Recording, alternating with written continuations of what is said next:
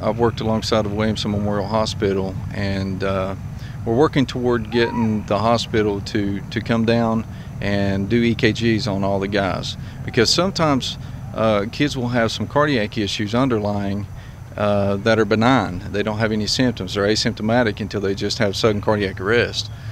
Some of these things can be caught early if the proper tests are done. So what I'm working out now is we're going to have EKGs for all the kids, and then I've arranged for a pediatric cardiologist from WVU to come down and interpret the EKG, do a little assessment on the kids, and give us a clear. Some advice I have for the parents is, I know that sometimes when we get these physical forms back, they may or may not have seen a doctor. I know that happens sometimes.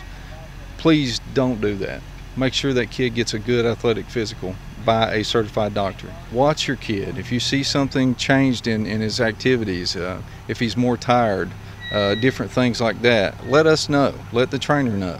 Let the coach know.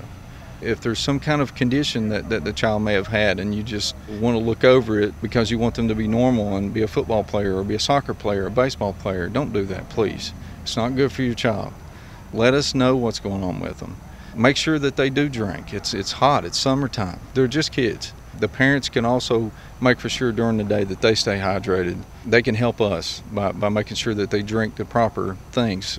Water's good, but not all water. They also need electrolyte replacement. I've often gave kids Pedialyte. They can drink some Pedialyte.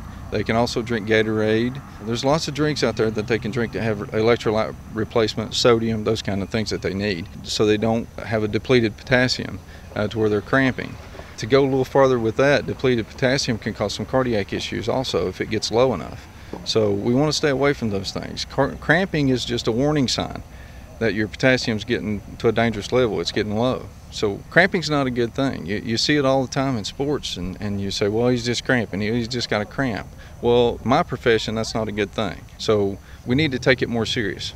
Starting with the parent level, our trainers, our coaches, we all got to pay attention.